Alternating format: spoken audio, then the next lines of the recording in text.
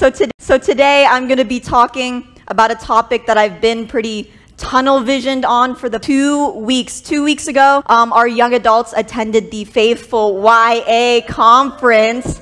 And there are many parts to that conference. A big portion of why we put it together was so that the young adults could reconnect with one another. And so I'm an introvert, and so it was a challenging weekend for me because everywhere I turned, there was another person going like, oh my gosh, haven't seen you in so long, oh my gosh. And then I turn and there's another, oh my gosh, I haven't seen you in so long. And I slept for the week after that because all of my social battery was gone. But another part of that young adults conference is I really believe that the Lord was speaking to the young adults during that weekend. And at the very end of the 2 days that we were there, the worship team sang a song, and they sang a song that I was unfamiliar with at the time, but it's called Build Your Church. And because it was a new song, I don't know if you can relate to this, church family, where your spirit so wants to worship, but you don't know the lyrics. And so you kind of do like this in prayer, and then you like open up one eye to like look at the lyrics, and then you go back and then you try to keep looking at the lyrics, or you do like the awkward like half squinting thing trying to look at the lyrics. So that was me for most of the 2 days that we were there, trying to learn all of the songs that at the end I just kind of stopped singing because I was like, I can't keep squinting, it looks a little bit odd. And so I stopped singing for a second, but what I heard all around me was 150 young adults.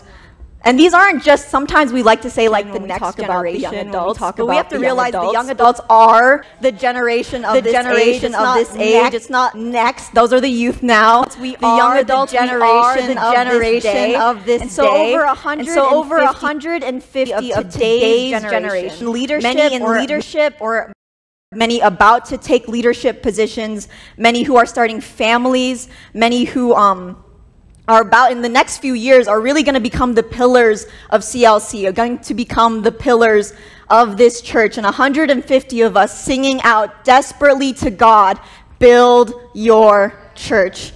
I'm going to read the lyrics here. The lyrics say, I'm not going to sing it. I'll just read it with a lot of emphasis. No, I grab the guitar and I start like singing to you. But the lyrics go, build your church. Build your church. Build it from the ground up. It's your church. Build your church. Build your church. How do I mess it up? I'm not even singing it. Build it from the ground up. We are your church. You see, many of the youth and YA conferences that I've personally been to, even the ones I've helped organize, many of the songs that we put on the set list are always like, God set me on fire. God fill me, God use me. And there's nothing wrong with those songs, but I think that there was something so special about 150 of today's generation desperately singing out to God, God, build your church. Not just using me, but God, would you build the church that you want to build? And I don't know how to describe it. It felt almost like there was like a physical shift in the church when we were singing that song. It was almost like this rededication of the church back to God. That it was, God, look at all CLC has built, look at what we've done, but God, would you continue to build your church? It felt like this, I don't know how to describe it. It felt like there was like this physical resistance. I don't know how many of you have ever gone like kayaking or canoeing. Side note, never go into a canoe with Janelle, Angel, Lana, or I. Because one time we were at the cottage and we found a boat and we're like, we're going to go out and we're going to kayak. It's big enough for 4 people. Like, this is amazing. And then we were paddling for like 15 minutes and we look back and we've only gone like maybe 5 feet. Because what happened is that we took the motorboat that was meant to like have a motor on the back of it. And we were trying to paddle it with like $25 paddles.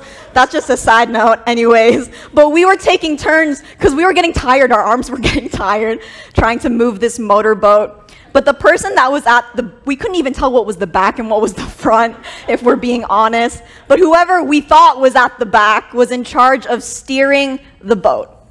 And when you're going forward, when you have forward momentum on a boat, if you put your paddle in at the back of the boat, you feel the water resist it. And based on the angle that you turn the paddle, the water will resist against it, and that's what turns the boat. And in the same way, I feel like God in his mercy during that conference, he was almost sticking the paddle into the boat. Not that the way we were going was bad, but it's just him wanting to do something new. It felt like a shift, and in the same way, I just can't get away from this topic, and I don't believe it was just for the young adults. I believe it was for the whole church. So church family, are you ready to dive into this topic today of building God's church? The question I pose to us today is that is the church that we are building really God's church, and is he really the one building it? Not just ministry, but the church in our homes, the church in our relationships, the church in which we commune with the Father. Is the church we are building in our lives, is it really God's church? Let us pray.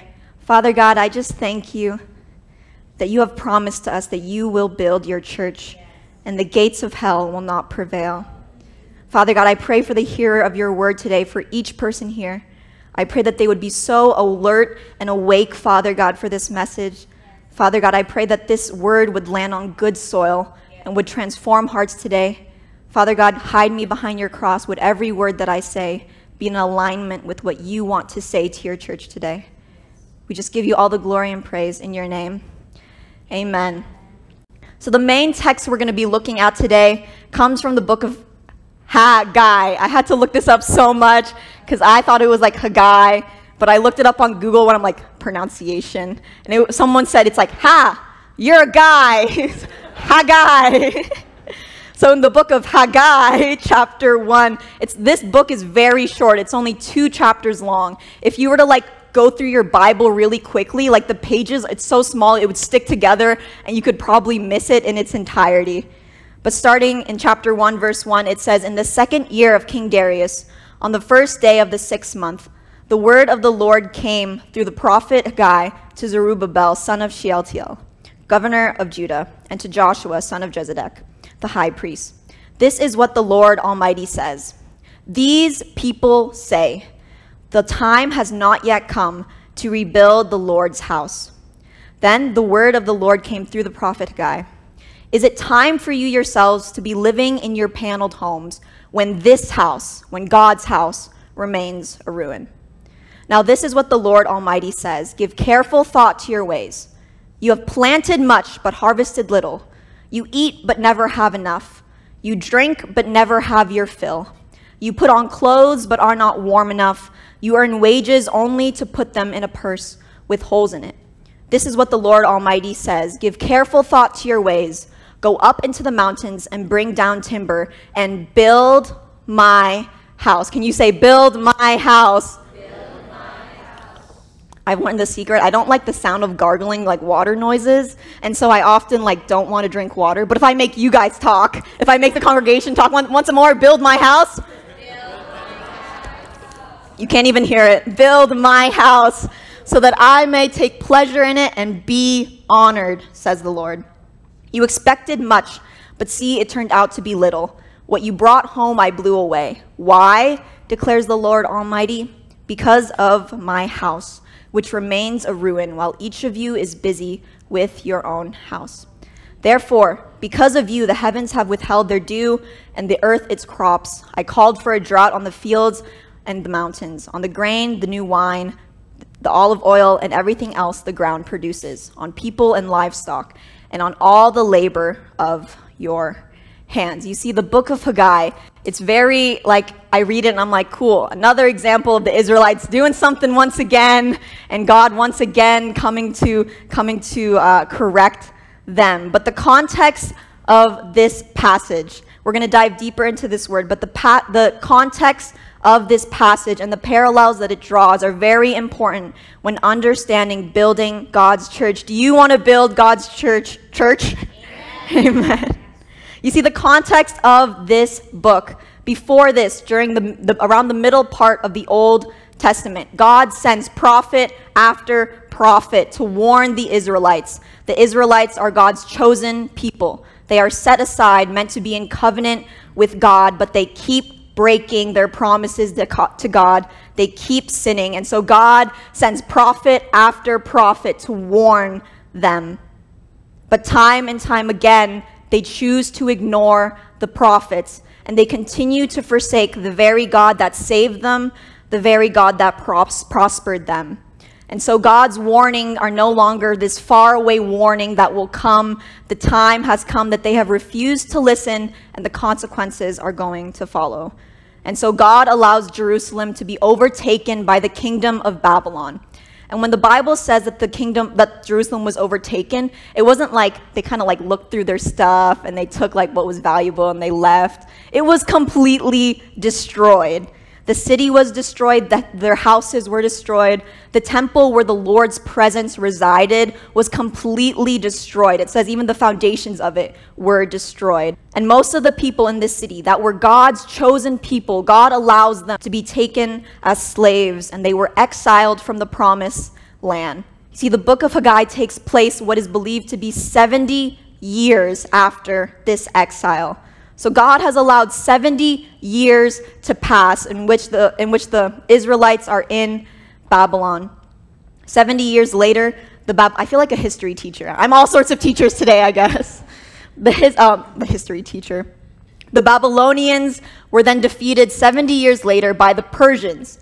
And so there's this new king, there's this new leadership, and the new king is like, why do you have all these slaves with you? And then he doesn't know what to do with it. And so the king of Persia gives a way out and says, all the Israelites that want to go back to Jerusalem, you can go. And you would think that this would be a popular offer, that lots of people would want to leave captivity, but it wasn't. It was not a popular offer. Only a small group of exiles wanted to return. That's not my topic of today, I'm sure. Maybe we'll talk about it another day, but a small part two. A small group of people that were trapped in Jerusalem, Babylon, go back to Jerusalem. And among the group that went back, there were those who remembered living in Jerusalem. Although it was 70 years later, there were some that were alive during the exile who lived there. And they remembered the promised land, and they remembered the divine favor that rested there. And so they go back in hopes that they can try to reestablish what once was. But they keep running into problem after problem. And that's the context of the book of Haggai. So if we go back to chapter 1, verse 2, it says, "This is what the Lord Almighty says." These people, talking about, I'm going to call them the exiles, because I think that sounds cool. The group of exiles, that's who the Lord Almighty is talking about. These people say, the time has not yet come to rebuild the Lord's house. You see, at this point that the exiles return and then the book of Haggai takes place. Did I get more echoey? Okay. The point at which this passage comes is they've already actually tried, the exiles have already tried to rebuild the temple. They actually spent a whole 2 years, good for them, they spent a whole 2 years trying to rebuild the temple. It was one of the first projects they started. And they had a great, strong start. It was enough to build the foundation of the temple, and it was enough to build an altar. But then after 2 years, they began to become discouraged and distracted. And so after 2 years of work, they took a break. It was 14 years break. It was a 14-year break. So they worked on it for 2 years, and then they took a break for 14 years. And so when the verse 2 says, these people say the time has not yet come to rebuild the Lord's house, that's what the exiles said for 14 years. It wasn't just a temporary excuse. It was for 14 years. Hey, when are we going to build God's temple so that he can reside with us once again? Oh, the time has not yet come to rebuild the house of the Lord. According to Enduring Word Bible Commentary, there were many reasons as to why this break was so long. There was hostile enemies who resisted their work. The land was still desolate after 70 years of neglect. The work was hard. They didn't have a lot of money or manpower. They suffered from crop failure and drought, and they remembered how easy they had it in Babylon. Looking at this from a surface level, I too am like the exiles. My dad was recently working on the deck, and he built this whole deck, and he asked me, can you please stain the deck? And I was like, yes, I am going to help my dad paint this deck. And I did like 4 planks, and I said, I need a nap. And looking at this from the surface level, I can empathize. The responses of the exiles sound very wise and very spiritual, like the time has not yet come to rebuild the house of the Lord. I'm just in a season right now where I just don't think God's opening a lot of doors for me to rebuild the house of the Lord. But if we take a closer look at this one verse, according to biblical scholars, God addresses the Israelites as these people instead of my people. Biblical scholars say it's never a good or perhaps sought after position to hear God to speak to his people this way, saying this people instead of my people. Even in the height of God's anger and disapproval, he would more often than not call Israel my people still. In Jeremiah, he is in the midst of heavily rebuking the Israelites. He even compares them to prostitutes. But still, later in that passage, he says, and they will be my people, and I will be their God. But in verse 2, it says, these people. But biblical commentators infer he said this because he saw their excuses and their poor priorities and noticed that they were not living like his people. They were not living like his people, so he did not address them as such. Although they had good responses, God pushed past all of the fluff that they were saying and pinpoints that although they may be freed from Babylon, freed from slavery, because they ignored to build God's house, they were not acting like God's people. Continuing into verse 3 and 4, then the word of the Lord came through the prophet Haggai. Is it time for you yourself to be living in your paneled houses while this house remains a ruin? Earlier in the passage, we see that the Israelites have a long list of reasons for not building the house of the Lord. They don't have the time, they don't have the money. God, we have no money. God, we have no food. We're just a small group of exiles.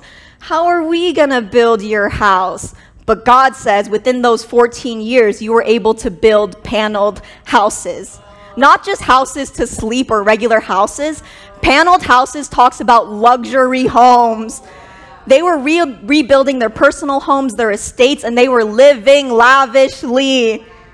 Some biblical scholars say that the use of the word houses was not like there's lots of houses. It's that one person had multiple houses. It was enough for them to rebuild their, like, I'll sleep in this one, and then I'll go to the cottage in this one, and then I'm in the Hamptons in this one, and then I have a New York apartment in this one. So God says, for 14 years, these people told me that they could not rebuild my house, but look at their paneled houses. And this isn't God giving this like false dichotomy, like you can either build your house or build the church. You can either build your career or build the church. You can either build your family or build the church. It's not one or the other. God is simply pointing out their hypocrisy, that they say they cannot rebuild the house of the Lord, yet they themselves live lavishly. They themselves renovate their nice paneled open concept homes. Continuing in verse 5, it says, now this is what the Lord Almighty says. Give careful thought to your ways. God is saying, reflect on yourself. You have planted much, but harvested little.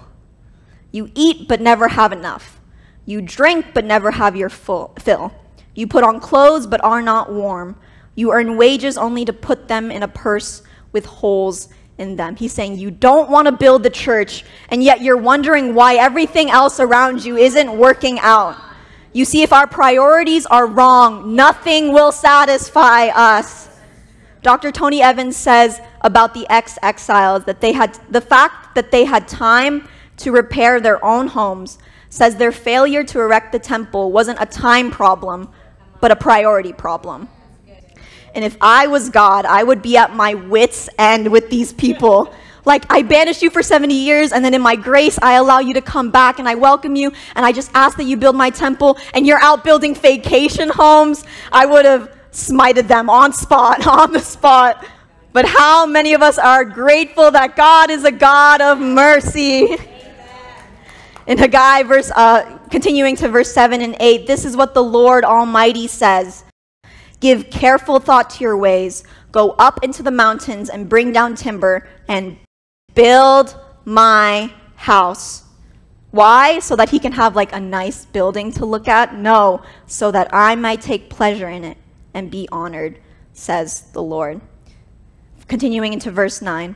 You expected much, but see, it turned out to be little. What you brought home, I blew away. Why, declares the Lord Almighty? Because of my house, which remains a ruin, while each of you is busy with your own house. Therefore, because of you, the heavens have withheld their dew, and the earth its crops.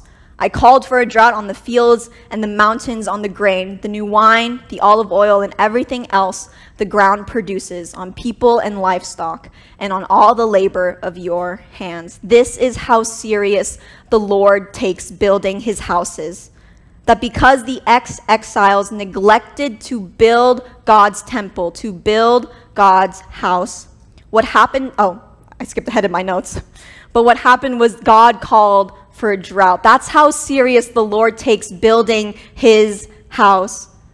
And it says, we can't get into it, but it says in chapter 2 of this book, what happens afterwards is not defensiveness or excuse. It simply says that the people obeyed the Lord. The people obeyed the Lord and began to build back up the temple. And although it wasn't as magnificent, like physically, they were a smaller group of people. They did have limited resources, and it wasn't as magnificent as the original that was there before the ruins. Although it was not as aesthetically pleasing, the Lord still found delight in the erase that from your memory, please. In the Israelites' obedience. And he resided his presence within the temple. That's where we get the verse, the latter glory of this house shall be greater than the former, says the Lord of hosts. And in this place I will give peace, declares the Lord of hosts. The Lord's presence did not reside stronger in that place just because it was newer. It resided stronger because finally God saw a people that were united and chose to build his church. The Lord declares when he sees their obedience that he would be with them. And you're like, great, Kristin, do you want me to go build a house now, build a temple for God? Next life group, we're going out and we're building a temple in the woods. Be there 3:30 p.m.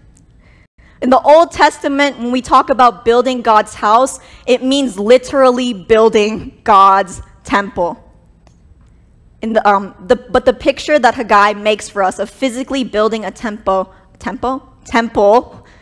is merely a type and shadow. It's a physical representation of how God intends to spiritually build his church.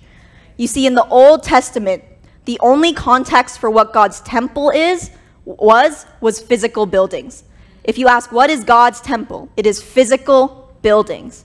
But how many of us know that the definition of what God's temple is changed after the life, death, and resurrection of Jesus Christ? The definition of what is God's temple changed, and God says, don't you know that you are God's temple? Under the new covenant, people become God's temple. So we have now become God's temple. So then what does church building look like now? Matthew 16:13-20. When Jesus came to the region of Caesarea Philippi, he asked his disciples, who do people say the Son of Man is? They replied, some say John the Baptist, others say Elijah, and still others Jeremiah or one of the other prophets. But what about you? He asked. Who do you say I am? Simon Peter answered, you are the Messiah, the Son of the living God. Jesus replied, blessed are you, Simon, son of Jonah, for this was not revealed to you by flesh and blood, but by my Father in heaven. And I tell you that you are Peter, and on this rock I will build my church, and the gates of Hades will not overcome it. I will give you the keys of the kingdom of heaven. Whatever you bind on earth will be bound in heaven, and whatever you loose on earth will be loose in heaven." Then he ordered his disciples not to tell anyone that he was the Messiah. I find it interesting that in the Old Testament, the way that God built his church was giving a command, and he had to give the command to the people to build my church. But in the New Testament, Jesus comes and he changes the narrative. He doesn't just say to other people, he's not God, no longer far away, just ordering people to build his church. Now he comes in the flesh and he says, "I will build my church." You see, the order in the Old Testament was that God gives a command, or God gives the word to the prophet tells the people, and the people must physically work in order to build the temple. But when Jesus comes, the order is completely switched. No longer is God just far away ordering his people, "Go over to that mountain and then bring back the materials and then build the church." Now Jesus, God in the flesh, he comes down and he says, "I'm not just going to order you to build the church, I'm going to build the church. Jesus will build the church." I need you to get how untraditional this was. In the Old Testament, God always built his temple and his dwelling places by giving instruction for people to physically build. But here is Jesus saying, "Yeah, we're going to build the church, but I'm going to be the one who builds it." You see, the house of the Lord, the temple in the days of old, were able to be destroyed by human hands because they were built by human hands. The reason the Babylonians could so easily tear down, like physically tear down the stones, is because the temple was built by human hands, by faulty hands, by fleshly hands. But now Jesus comes and he says he will build his church. That he's not just going to be the designer who gives instructions from far away. He comes and he says, "I'm actually here to build. And my hands are not faulty, and my hands are not fleshly, and my hands are not sinful." That's why it says the gates of hell will not overcome it, because it was built by his perfect hands. And through Jesus' words, we can see that God no longer intends to only reside in secluded temples, which houses the presence of God, but only few can partake. But now, when Jesus says that he is going to build his church, it changes from the word house to church. House was meant to represent like a physical building, but church, its definition is ecclesia, which is a group of called out people.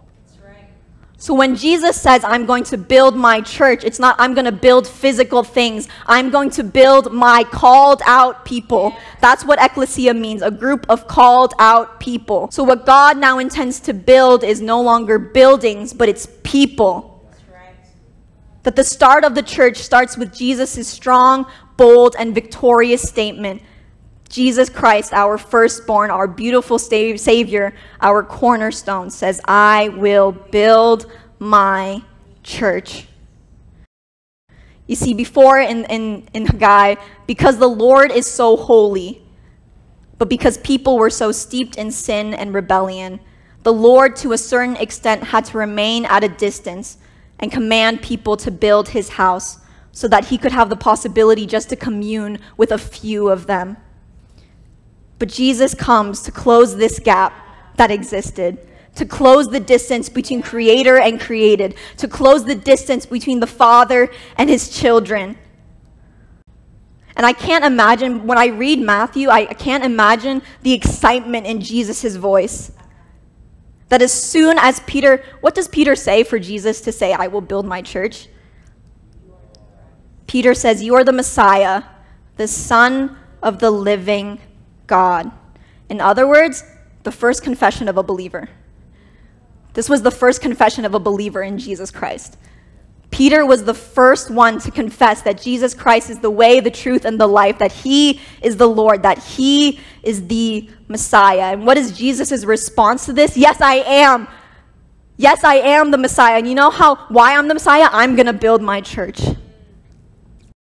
He does not reveal his plans to save humanity from sin, although that does happen. He replies immediately, "Blessed are you, Simon, son of Jonah, for this was not revealed to you by flesh and blood, but by my Father in heaven. And I tell you that you are Peter, and on this rock I will build my church."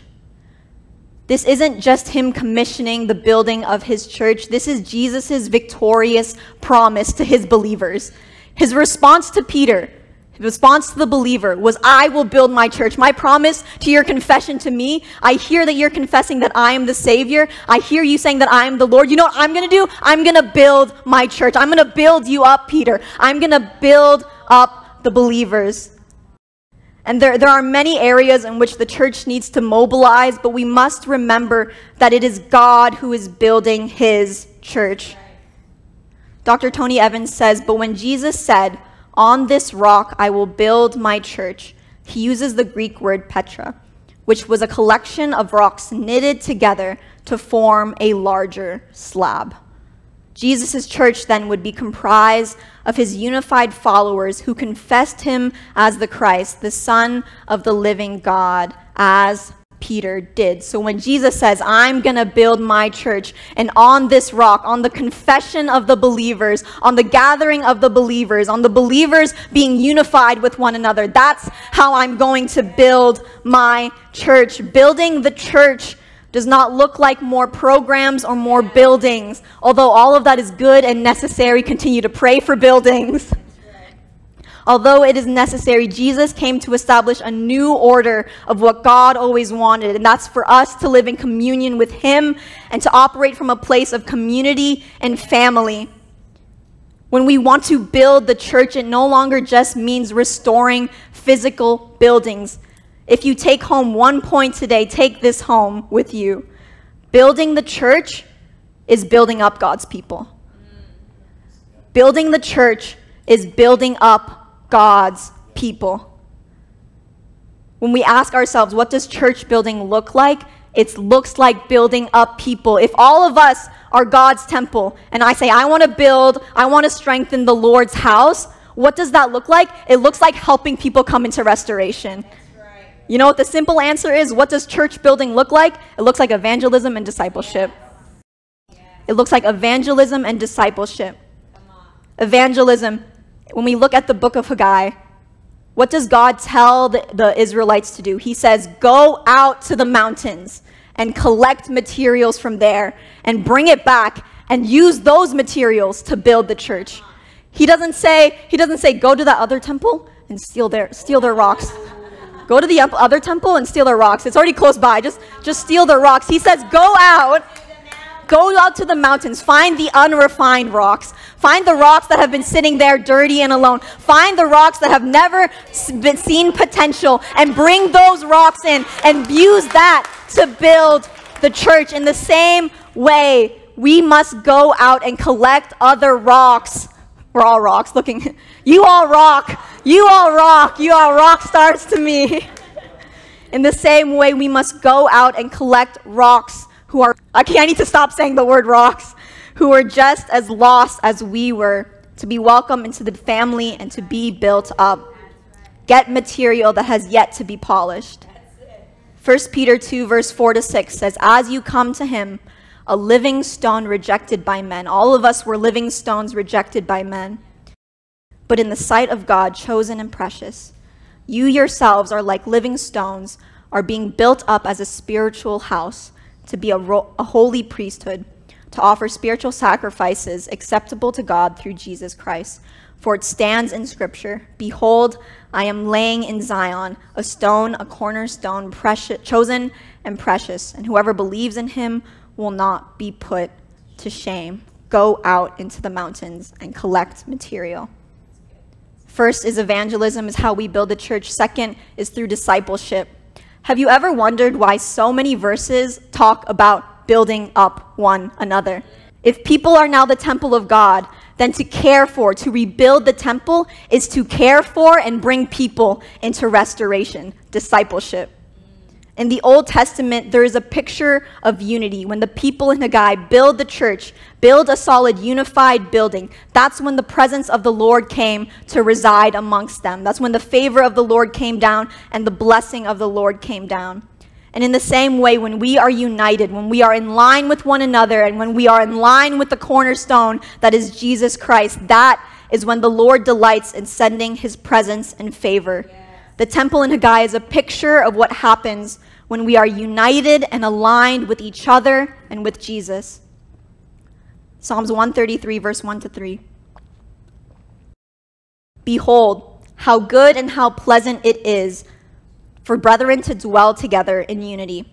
It is like the precious oil upon the head running down on the beard of Aaron, running down on the edge of his garments. It is like the dew of Hermon descending upon the mountains of Zion. For there the Lord commands the blessing, life forevermore. 1 Thessalonians 5:11. Therefore, encourage one another and build each other up, just as in fact you are doing. Hebrews 10:24-25. And let us consider how we may spur on one another towards love and good deeds, not giving up meeting together as some are in the habit of doing, but encouraging one another, and all the more as you see the day approaching. Hebrews 3:13. But encourage one another daily, as long as it is called today, so that none of you may be hardened by sin's deceitfulness. Ephesians 4:19. Do not let any unwholesome talk come out of your mouth, but only what is helpful for building others up according to their needs, that it may benefit those who listen. 2 Corinthians 13:11. Finally, brothers, rejoice, aim for restoration, comfort one another, agree with one another, live in peace, and the God of love and peace will be with you. I could add so much more. God talks in the New Testament about building one another up because that's how he is building his church. To bring this full circle, at the young adults conference, there was a panel of 6 people, and they were talking about their life experience. I may be remembering this entirely wrong, so if I tell a wrong story, everyone that went to the conference just look the other way and say, yeah, that happened. But during the panel, one of the panelists gave a piece of advice, and she said, programs, works, ministries, careers will all come and go, but people are eternal.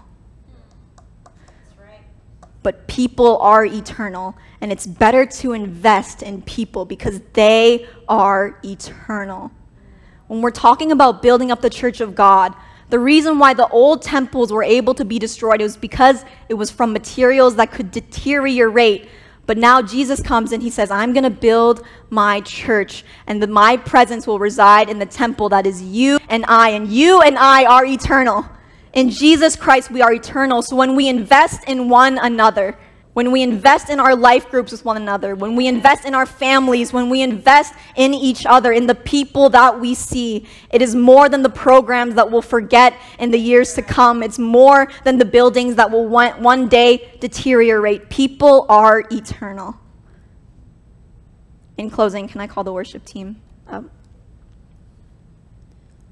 So what then is building God's church? First, we learned in the Old Testament that building God's church looks like rearranging our priorities and to place God's will for his church over our own. Secondly, building God's church is to recognize that to build his church, it requires us to invest into people and to build them up. There is no building the church outside of community. There is no building the church outside the context of family, outside the context of people. There is a huge wave of like solo Christians who just stay at home and they're like, I don't need a church because I can watch so many sermons, I can learn so much.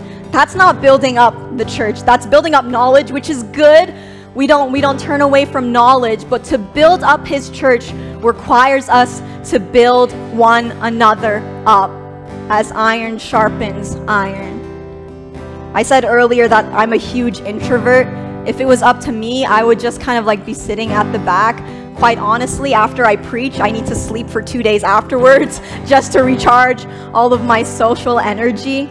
And if it was up to me, I would just like go to a random cabin like in the cottage town and just kind of be there.